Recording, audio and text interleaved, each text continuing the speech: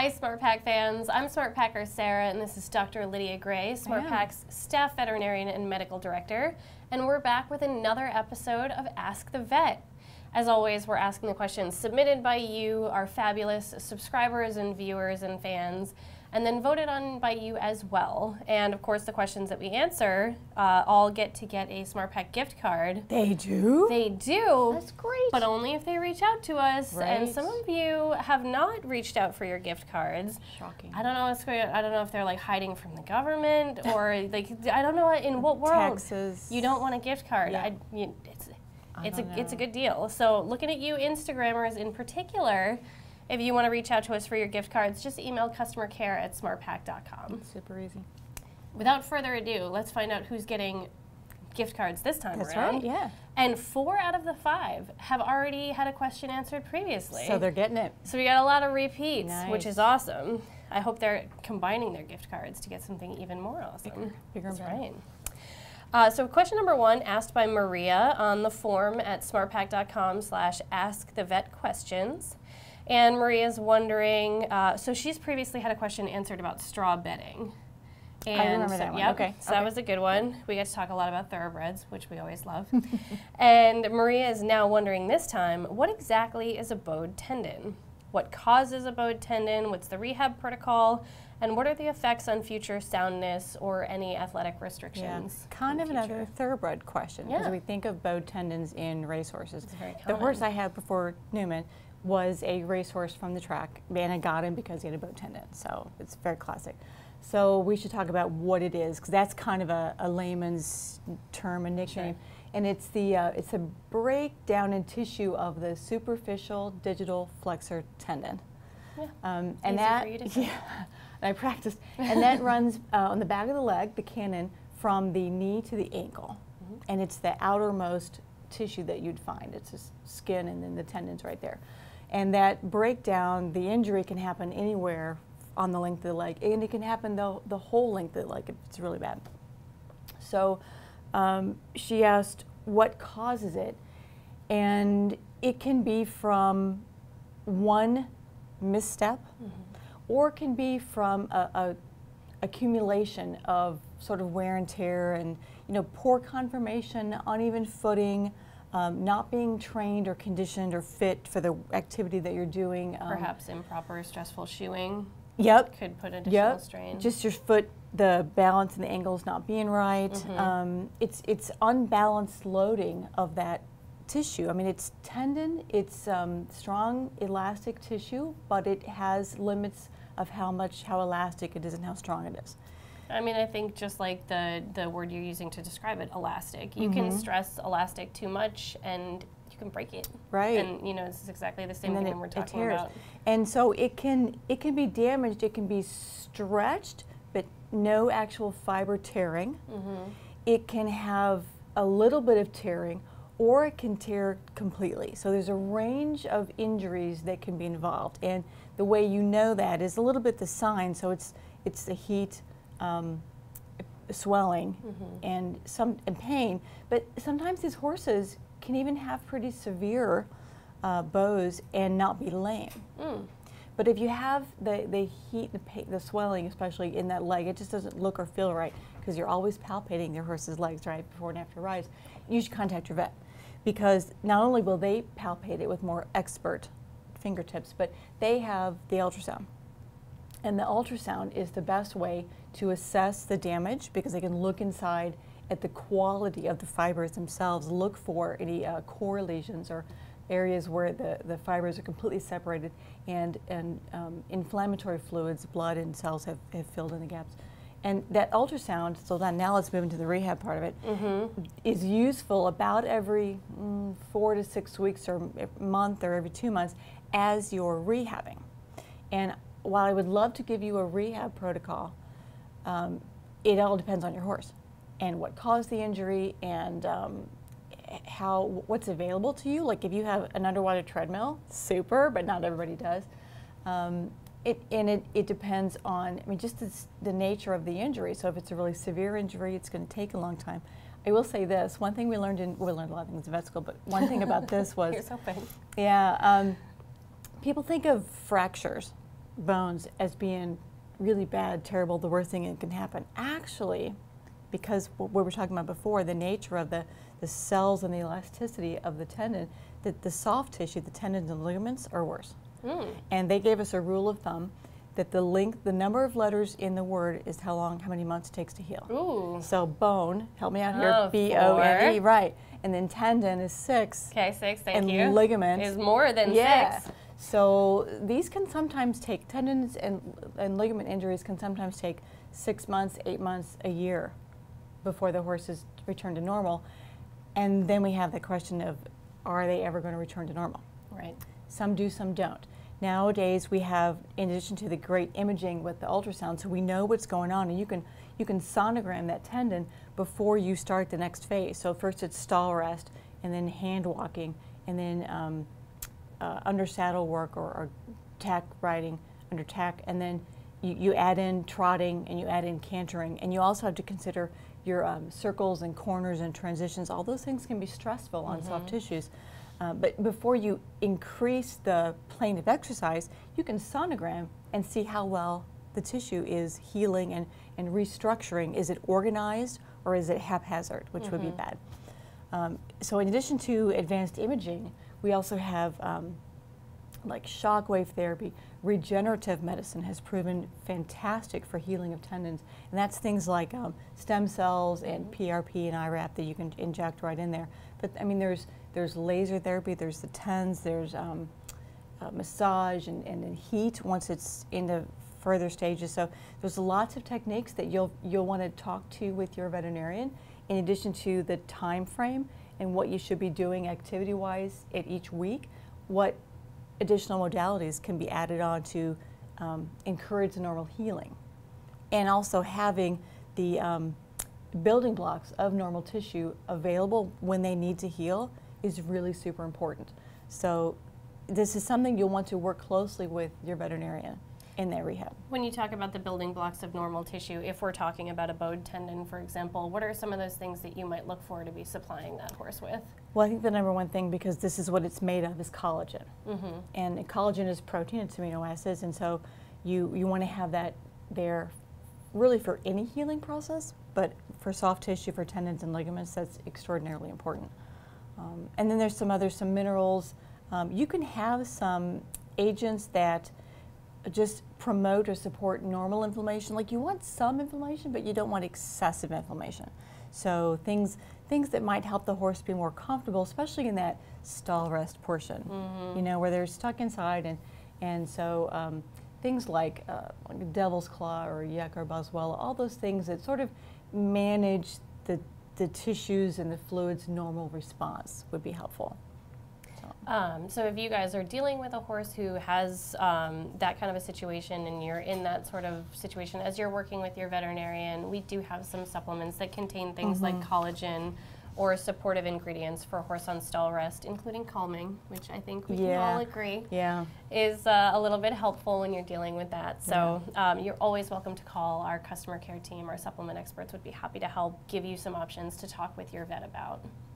One thing you talked about in that response that I just want to touch on is if you would show your hands palms up, you can see the difference. She has expert fingertips, and I have very novice fingertips, and you can very clearly tell the difference. That's why you're so good at the palpation, and I'm just you know, a layman. Gotcha. I love it. I think that is one of the things. I like when you said you learned one thing in vet school. I learned one thing in vet school. Like many two things. Yes, expert fingertips, and then the number of letters in the word. Yep, never At forgot least that. you don't have to count superficial or deep digital flexor tendon, because all those letters. That's a lot. That's a long time. Maybe that's the weeks. Oh, that's fair. All right, question number 2, submitted by Louise H. on YouTube. And this is Louise's, how many times do you think she's won? Well, second, based on what you said earlier. At least second. Oh, at least second. Yeah, her 5th win. Oh my gosh. We could do an entire episode of Louise's questions. She's going to earn herself a free saddle. It's true. She's working towards it. Right. So she's previously had questions answered on when to geld a stallion, locked stifles, corn oil, and wolf teeth. So interesting. So she feels like her theme is maybe some young horse stuff with the gelding and the wolf teeth. So her question now is, can mares in heat, Okay, so maybe she is in a breeding program. Can mares in heat have symptoms similar to colic? If so, is there anything I can give my mare to reduce pain? I've always had geldings. Is that by choice? Yes. Mares, what I hear is that if you get a good one, there's nothing like a good mare. I've heard that too. But they'll try their heart out exactly. for you. Yeah. And I travel too much, and I'm too busy that in that week where they're in heat is probably the week I'm home or the week I have a show, and I just can't deal with it. So the short answer to your question is yes. Colic-like signs can be something that mares show when they're under the influence of estrogen and in estrus and having their heat.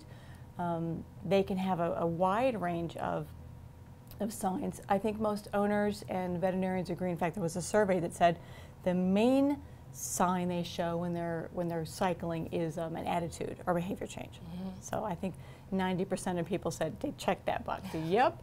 But certainly abdominal pain can be something, back pain. It's sort of referred pain, right? Because it's their reproductive tissue, mainly their ovaries, that are hurting at this time. So what I'm guessing is she's got a mare that is intermittently or recurrently painful, mm-hmm. colicky. Mm-hmm. Here's the problem. How does she know it's because of heat cycles mm-hmm. and not because it's sand? Because sand causes recurrent colic. Could be gastric ulcers, could be intralis. You know what I'm going to say next, because if I have a horse that is doing something and not quite sure what it is, and I want to talk to my vet, but I don't have my facts yet, so I'm going to start recording it. I want to keep a journal. Bing, bing, bing, winter hair gift card for you. So it would be really helpful to your vet, because that's the very next thing she should do. She says, if so, what should I do? Talk to your vet. Because your vet's going to want to assess your horse when you see these colicky signs, because they can go in there and say there's a giant follicle that is probably painful, mm-hmm. or they can follow her heat cycle around with those expert fingertips and ultrasound, which seems to be the theme of this episode so far. Yeah, right. Once you have recorded facts and your veterinarian has done an exam and you guys figured out, yep, it's of a reproductive nature or it's not, then you can take actions to manipulate mm-hmm. the cycle. And by that you can prevent it completely. You could shorten it, but there's hormone therapy that can be given either orally or injectable. There's even some long-acting injections that can keep mares out of heat completely or make it more regular and consistent and predictable and hopefully more comfortable and pain-free.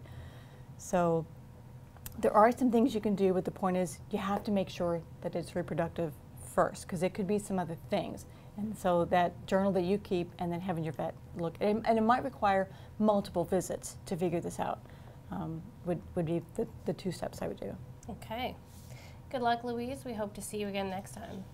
For a sixth one. Right? So question number 3, submitted by Kim on the Ask the Vet form. She's also formerly asked a question about what to look for in an individual box stall. And this time she is asking, I have seen riders get on and walk their horse for half a lap around the ring before putting them right to work. First of all, I love that intro sentence. Too, yeah. Is this just asking for an injury? What's the proper way and length of time to warm up a horse, particularly before taking a jumping lesson? Okay. Also, my horse spends most of her day in a stall. Does she need even more warm-up time? Oh, great question. Really good questions. So, thank you. Now I get to talk about my favorite book. Yay! This is Conditioning Sport Horses by Dr. Hillary Clayton. What I'm not going to do is turn the book around and show you her picture, because she would kill me, because it's from a long, long time ago, and she doesn't look like that anymore. She has a much better haircut. It's very period-based haircut. It's very 80s. But it's a fantastic book, and I'm actually going to quote some things right from it because it's so good. But her first question was, is this asking for an injury? Yes. Yes, yes, yes is the answer. An effective warm-up enhances performance and reduces the risk of injury. So it's right there in black and white. Okay. she also says during the warm-up, the temperature of the muscles increases, and it's beneficial because warm muscles not only contract more powerfully, the fibers are more compliant or elastic, which reduces the risk of injury due to tearing of the fibers. So, how do you warm up? Knowing that, yes, you have to warm up longer and slower and more gentle if your horse is stalled or older, another reason, or it's cold. In cold weather, your warm-up must be longer, and using a quarter sheet is a really good idea because then it gets the horse warmer faster so you can work more safely. But it could, the walk on a long rein or free rein is the first step that you do. And this could be anywhere from a few minutes if you pull a horse out from pasture to one like yours is stalled, could be 10 or even 15 minutes. The next thing you do is an active trot or canter. You pick the gait that your horse is most comfortable and relaxed in. If your horse is going to fight you in the trot, that's not helping your warm-up, because part of it is not only the physical benefits of the warm-up before work, but the mental benefits. So the whole body, head to toe, mind and body needs to be relaxed. So warm up at the active gait that they're going to be most at, which might be canter for some horses. Then, says the dressage rider, you get to your suppling work.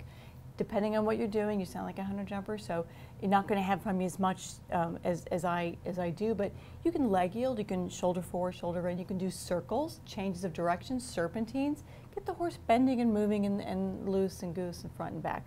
And then you go right to your work, and what that means is hers is a jumping lesson. She wants specific guidance for. Okay, the advice is from your warm-up, add on segments of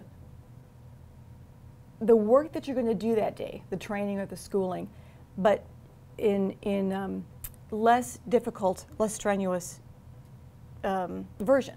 So if she's going to jump, let's say 2'6", then start by doing poles on the ground, and then add an 18-inch cross rail. So you gradually build up to your work. So you don't go from the walk and the active trot and even the suppling work right to the 2-6 fence. So, and then she's she's a jumping lesson person. But if you're a dressage person or you're a reiner, you would follow the same protocol. You would leave the warm up. You don't even know. The horse doesn't know. You know, it's that gradual, and you build in, you layer in the work that you're going to be doing until you eventually get to your peak. And then of course you have the warm down. So there's the warm up and the work, warm down, cool down. So your 4 segments. But she's absolutely right. The goal is to reduce injury, enhance performance. So. And I think there are, at least in my experience, there are safer shortcuts that you can take, and then there are some less good options. So I think a lot of people think like, oh, if my horse needs to move around a lot before I ride, I should just lunge him. It's going to depend on how your horse is on the lunge line. If he's wild, he's not warming up slowly. He's warming up very, very aggressively. And so some of the other shortcuts, you mentioned the quarter sheet. There are also some therapeutic leg wraps, because certainly the legs have a lot of those tendons and ligaments that we worry about being a little bit less elastic when you start doing your work. And so some of those therapeutic products that can warm up the legs with things like ceramic. SmartPak carries a lot of those, so if you guys ever are wanting to look for things that can particularly help you in the winter, when you're not very eager to spend 15 minutes casually walking around the ring, some of those can be good options. So our 4th question was a first-time winner, very exciting, Amy Burgunder on Instagram. You better email in for your gift card. Don't be one of those other Instagrammers who just asks a question and then leaves us.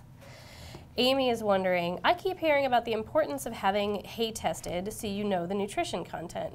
I think she means she keeps hearing that from you, because we do talk about that quite a bit. How do you interpret the results of a hay analysis? Oh, and then she says, thank you for all the videos. They're super informative and helpful, with 2 little heart emojis. I think you're the big one and I'm the little one, because you're doing more of the work. And I'm just over here making dad jokes. Well, I like the fact that she's noticed that there's several of us out there saying hay analysis is important. Yes. I think the thing that I neglected to mention was that while it's a great idea to get a hay analysis, They're very challenging to read.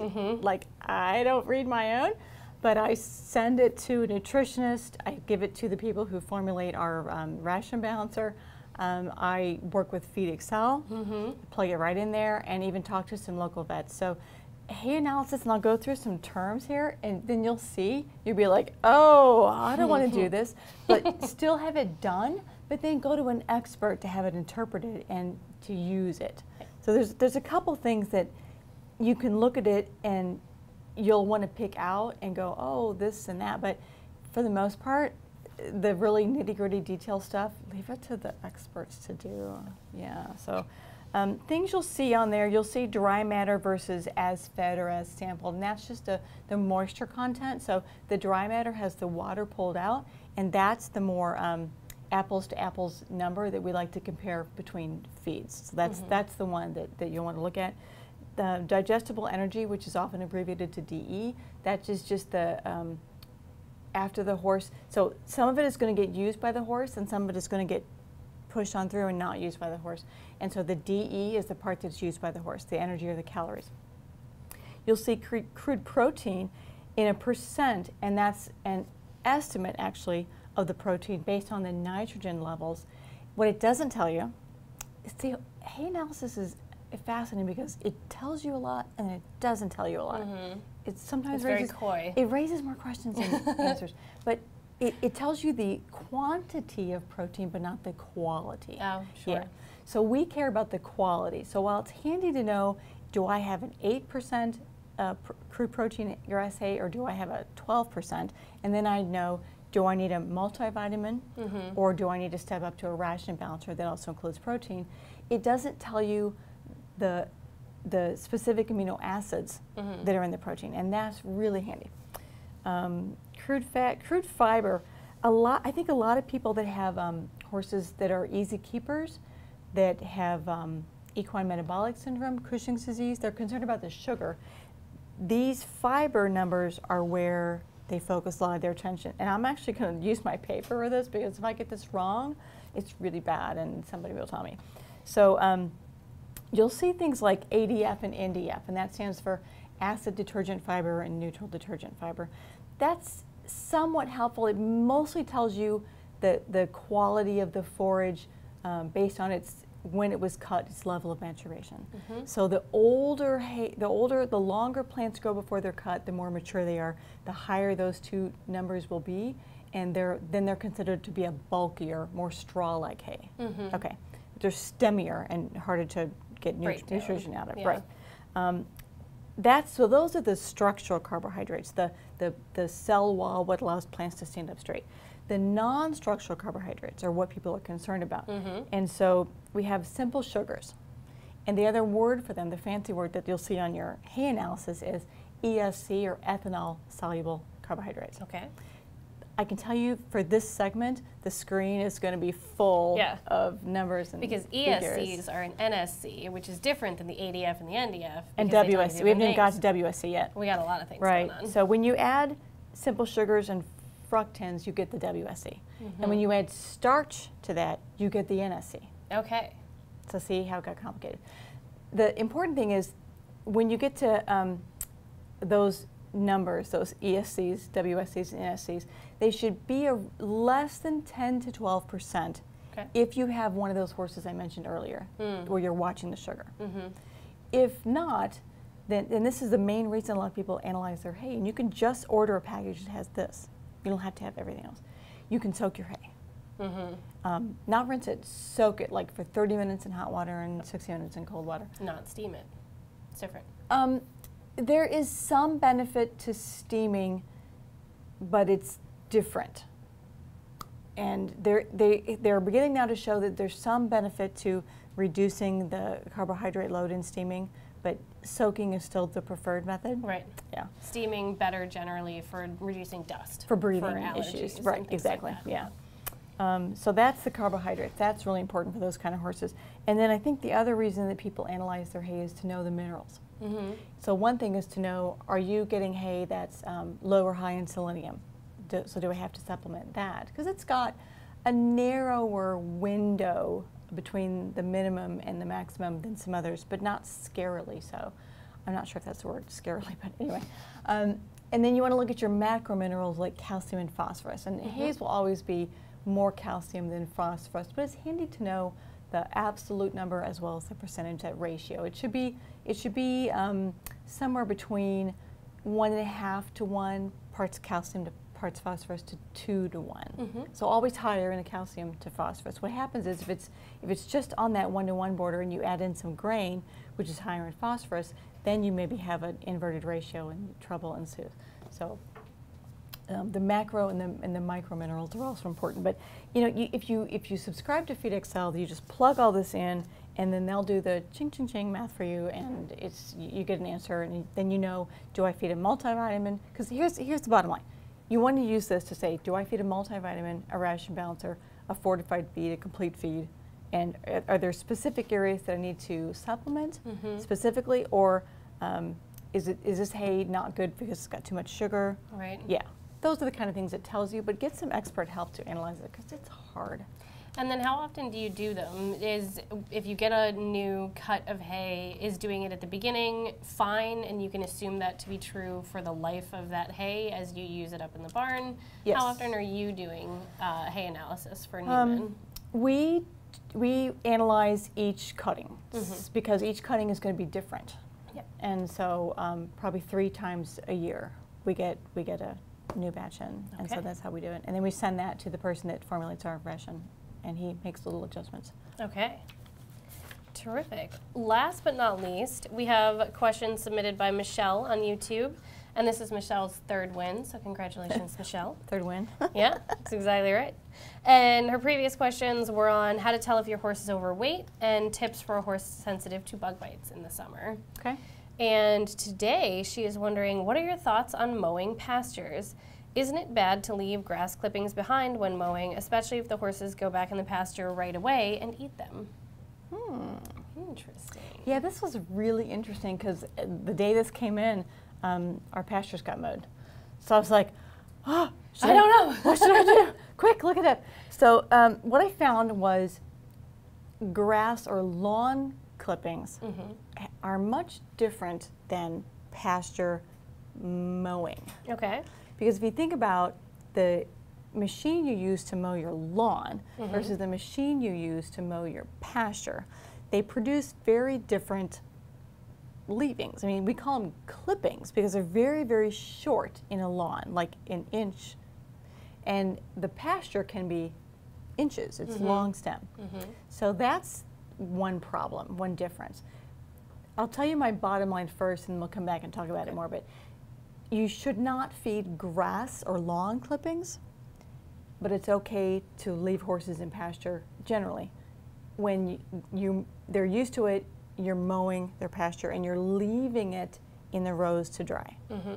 If you have a horse that is prone to colic or laminitis, or you're worried, then you know what? Mow them, take them off for the day, put them back on. But once those trimmings are dried in a pasture, they're essentially hay, right? That's how you make hay. You cut grass. But it's in the lawn when it's so much shorter, and we tend to put it in bags, so we condense it. We tend to pile it or clump it. All those things make it unsafe because it's too wet. If you put your hand in there, you feel how hot it is, right? It's already starting to ferment. So imagine the fermentation that's going on in your horse's digestive tract if you feed that. And they eat them super fast because they don't have to mosey, they don't have to select, they don't have to tear, they just have to hoover. And so they get all that really short, dense, and lawn clippings are really high, excessively high in the simple sugars, in the carbohydrates that are the bad kind. It's like eating bread at a restaurant. Oh. You know, it comes first, it comes early, and you gobble all those rolls down. Yeah, that's what it's like. But then it's warm in the middle when you put your hand in, just like you were warm saying. in the middle, you know. So no on the lawn clippings, yes on the pasture. And there's even more stuff. There's mold can happen, that the grass clippings, the lawn clippings get too much moisture. in certain parts of the country that have botulism, that can form because it's a perfect environment. Horses that eat too fast, eat those clippings, those short clippings too fast, can choke. And one of the main reasons that a lot of experts don't recommend grass or lawn clippings is that the risk of, oh, I'm going to also trim my bushes or trim this ornamental or whatever. And many ornamentals that are just fine and beautiful for yards are deadly to horses. So you got to watch your neighbors too, not just you. For that reason, experts just say, you know what, let's just hold hands and agree we're not going to feed lawn clippings and any lawn waste to horses because it's just so unsafe to bundle up and say, here you go. It's just not a good practice. Yeah. But mowing the pasture, generally speaking, if your horse is used to it. Now mine still follows the brush hog and hoovers it up. So when we mow pastures, I do have to take mine out because he's like, loose grass. The work is already done. The work is done, and so that I don't want him eating that much wet grass that quickly. So I do remove him. Well, especially because you said, you know, it depends on the individual horse, and if you're concerned, and in your case you're concerned because of his behavior, but also Sweet Newman has a history of colic. Right. And so it's something that you're particularly sensitive to. Yeah. Now he wears a grazing muzzle, so it might be harder for him to pick it up, but knowing him, I think he's found a way he's got a technique. He's got a technique, so I just don't trust him, and I pull him. Okay. Well, that's all we have for this month. Thank you guys so much for submitting your questions. You can submit questions for the September episode on YouTube, Facebook, Instagram, the blog, Twitter, or the form at smartpak.com/askthevetquestions. You can ask your questions anytime, but be sure to use hashtag AskTheVetVideo so we can keep track of all those great questions. Anything we receive before August 2nd is eligible for the next video, and then you'll be able to vote on Twitter or YouTube or the blog. If your question was answered in this or a previous video, like we mentioned at the beginning, please email CustomerCare. We would love to hear from you. Don't forget to subscribe, and have a great ride.